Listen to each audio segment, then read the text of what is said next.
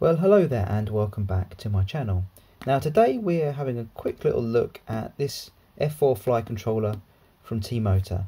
It's got quite an interesting feature, as it were. We'll get to that in a second. Comes in a nice box. What do we get in the box? Well, we've got wires to connect up to a 4-in-1 ESC, plus some little gummies to mount the actual flight controller, so we don't get any feedback, vibrations and things to the flight controller, which is good. So we've got that. We've got some stickers and other bits and pieces, and then we've got the flight controller itself. And this is what makes it interesting. It is absolutely tiny. You can see that there. It's a really small F4 flight controller. It takes 2 to 6S, so we can use this on a normal 5-inch build without any problems or issues. But this really will cut down on weight. In fact, I don't think there are any flight controllers that have a 20 by 20 mounting option like this that are any lighter. If they are, put a comment down in the description and we'll have a look at that perhaps in the future. But as far as I can see, this is the smallest, lightest flight controller, and for quite a reasonable price as well.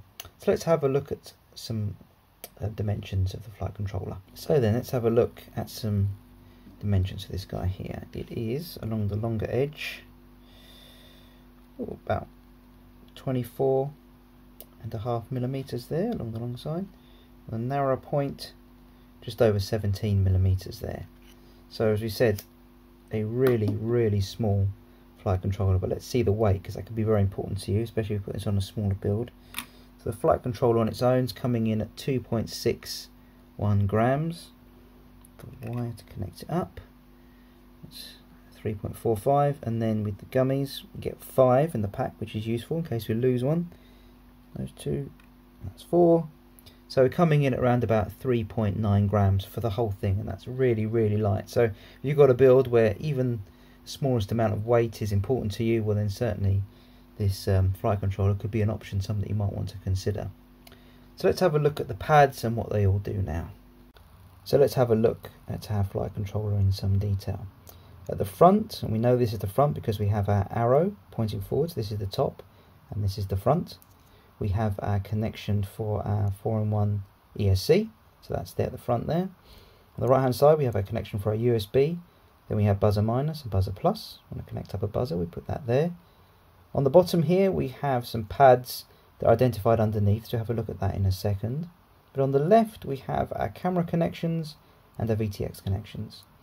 So at the top we have a voltage for our camera, and that's switchable between battery voltage and 5 volts, very useful. The center one there, or the next one down, which will be the center of the 3 wires that we need to connect to, that is our signal ins, that's our camera in, followed by a ground. So that's our camera nicely connected up. Then we have another ground for our VTX. Next to the ground we have video out, so that's our video out connection, followed by voltage. Now that voltage once again is switchable. We then have our soft serial connection, followed by a UART1, so that's a TX, and an RX for UART1 to allow us to connect to smart audio. So we have our camera and our VTX connected up on that side there. But we can switch them, as we said. And how do we do that? Well, we turn over to the underside of the flight controller. Now first and foremost, let's have a look at these pads on the front, which I know some people find very interesting. These are solder connections for our 4-in-1 ESC. If we don't want to use the connection there to plug in, we can use these pads here instead. So we have a current sensing pad for current sensing. We have motors 4, 3, 2 and 1, our battery voltage and our ground. So we can solder up that directly to our 4-in-1 VTX if we choose to. So very useful indeed. On this side we then have our pads that we need to solder together to get power to a camera or a VTX. So this is our camera pad. Stay in focus. There we are. Focus there. Okay, so we solder this middle pad either to the left pad for battery voltage for our camera, or we solder that middle pad to the right pad for 5 volts for our camera. And same here with our VTX.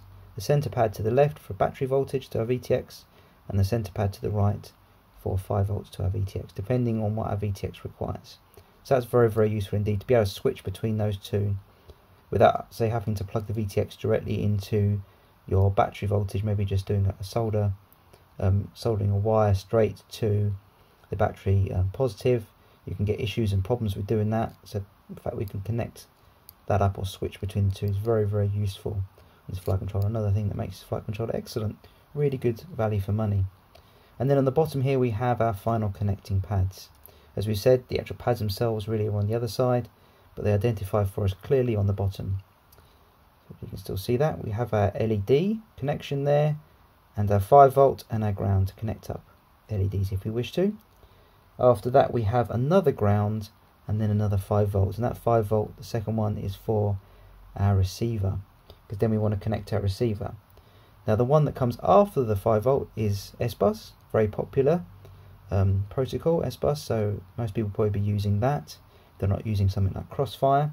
If they are using something like Crossfire, we'll come to that in a second. Then we've got our 3.3V if we wish to use that. That's up to us. Some receivers need 3.3V, most don't though, but they always put that on there just in case. And then finally we have our RX2 and our TX2. So we connect that, the RX2 perhaps to FlySky if we're doing that iBus, or if we want to connect these to Crossfire as well, we can connect it there. And so we get our final connection on there. So there we are, all our connections for this little guy. So what can we say in conclusion? In focus. What can we say in conclusion then regarding this little flight controller? Well, it's a really, really nice little flight controller. Very small, very lightweight. Could be very useful in our build, especially if we're pushed for space. Obviously, it's 20 by 20, which will fit most, certainly 5-inch frames and smaller nowadays, so very useful. Is it going to have all the connections you may need? Well, no. It's an F4, not an F7, so you're limited with the number of UARTs that you've got, so you're limited in the connections that you can make to this, but it serves a purpose. So perhaps you might want to consider this for your next build or project. I have to say, from T-Motor, it should be very, very good quality, but until I get to try it in a build, I don't know that for certain. But I'd say the chances are this is going to be better quality than most, because it's coming from T-Motor. So there you go. I hope you really appreciate the information. Thanks so much for watching, and happy flying. Take care then. Bye-bye.